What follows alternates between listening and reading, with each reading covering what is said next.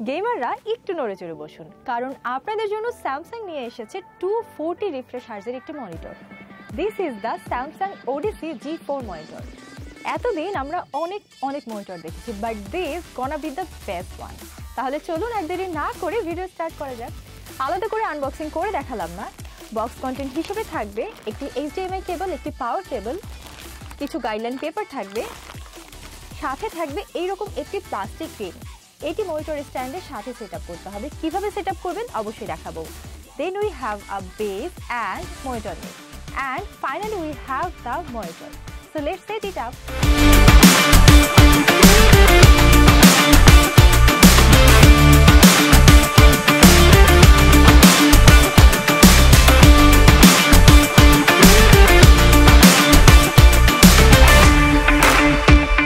মনিটরটি দেখতে এত বেশি সুন্দর, লুকের মধ্যে একটা গেমিং ব্যাপার রয়েছে।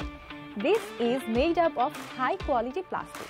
পেছনে কেবল ম্যানেজমেন্টের জন্য একটি রাবার বেল্ট রয়েছে। কেবলগুলো একসাথে থাকবে, এলোমেলো হয়ে যাবে না। ব্যাক পোর্শনের ডিজাইনের কারণে ইট লুকস সো কুল। ফ্রন্টের দিকের ডিজাইন বেশ মিনিমালিস্টিক রাখা হয়েছে। Actually as a gaming monitor খুব বেশি ডিজাইন আসলেই দরকার নেই। নিচে দুই পাশে এক্সস্টার রয়েছে। এই ডিজাইনটির কারণে মনিটরটি দেখতে আরো বেশি সুন্দর লাগছে। And to control the UI, মনিটরের ফ্রন্টে স্যামসাং এর লোগোর নিচে কিছু অপারেটিং বাটন রয়েছে। অপারেটিং বাটনের জন্য এই প্লেসমেন্টটা খুব ভালো। পেছনে বা অন্য কোনো সাইডে থাকলে আসলেই খুঁজে বের করতে হয়। অপারেটিং বাটনগুলোর ব্যাপারে পরে এক্সপ্লেইন করব। মনিটরটির ব্যাক সাইডে পোর্টগুলো রয়েছে। দুইটি HDMI 2.0 পোর্ট, একটি 1.2 ডিসপ্লে পোর্ট, হেডফোন জ্যাক এবং পাওয়ার port. This monitor is really versatile. মনিটরটিকে খুব easily up, down, left, right, that means tilt and সোয়েবল করা যাবে। অলসো এই মনিটরটিকে আপনি চাইলে ভার্টিক্যালিও ইউজ করতে পারবেন, হুইচ ইজ রিয়েলি অ্যামেজিং। এই ধরনের versatile monitor is really a masterpiece.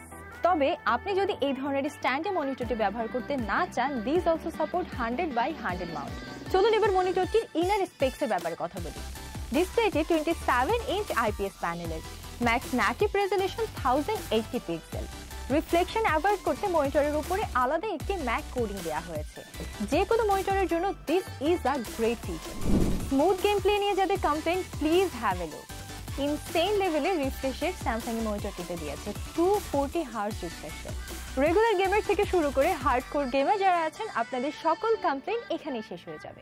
মনিটরটির response rate is about 1 millisecond, spec ratio 16:9 এবং contrast ratio 1000:1। মনিটরটিতে FreeSync and G-Sync technology রয়েছে। টিয়ার ফ্রি গেম প্লের জন্য this is a must have feature. Game খেলার সময় আমরা সবসময় টানা মনিটরের দিকে তাকিয়ে থাকি। অনেকেরই আবার অভ্যেস অন্ধকারে গেম খেলা। মনিটরে এই ফিচারগুলো যদি না থাকে, তাহলে গেম খেলার কিছুক্ষণ পরেই দেখা যাবে চোখ ঝাপসা হয়ে আসছে, চোখে পানি চলে আসছে। এফোর্টলেসলি গেম খেলার জন্য FreeSync অ্যান্ড G-Sync টেকনোলজি থাকতেই হবে। ব্রাইটনেস রয়েছে 400 candela per square, and this is HDR10 supported. এবার UI বাটনগুলোর ব্যাপারে কথা বলি। সেন্টার বাটন প্রেস করলে স্ক্রিনে কিছু বাটনের ভিজিবিলিটি আসবে। নিচে বাটনটি প্রেস করলে মনিটর শাটডাউন হবে। রাইট বাটন প্রেস করলে আই সেভার মোড অন হবে। লেফটে রয়েছে ইনপুট সোর্স এবং টপে মেনু বার। মেনু বারটা খুব সুন্দর করে অর্গানাইজ করা হয়েছে। Setting and everything like game mode, display mode, picture setting সবকিছু এই মেনু বারের মধ্যে পাওয়া যাবে, এবং আপনি আপনার প্রেফারেন্স অনুযায়ী এখান থেকে সবকিছুর সেটিং চেঞ্জ করে নিতে পারবেন। অনেক কাস্টমাইজেবল ফিচার রয়েছে। আই থিঙ্ক মোস্ট ইউজারের এই জিনিসটা খুব বেশি পছন্দ হবে। That's all about specs, setup and UI। Now the main part, মনিটরটি ব্যবহার করে আমাদের এক্সপিরিয়েন্স কেমন ছিল। রিভিউর জন্য আমরা যে কোনো প্রোডাক্টের সর্বোচ্চ রাফ ইউজ করি, যাতে করে ওয়ার্স্ট ইউজে একটি ডিভাইস কতটা সাপোর্ট দিতে পারে সেটা বোঝা যায়। We played a bunch of games, God of War, Spider-Man, Miles Morales, Battlefield, The Horizon Down and so on. Air ventilation খুব ভালো ছিল। লম্বা সময় গেম খেলার পরেও নোটিসেবল গরম হয়নি। রাফ ইউজে কিছু সময় রিফ্রেশ রেট কিছুটা কমে গিয়েছিল, তবে সেটা গেমে তেমন কোনো এফেক্ট করেনি। But you have to ensure a good display কেবল, যেটাতে 240 হার্জ রিফ্রেশ রেট সাপোর্ট করে। ওভারঅল আমাদের এক্সপিরিয়েন্স খুব ভালো ছিল। The game play was very smooth, eye-catchy visual. Actually, we loved the entire experience. It was really fun.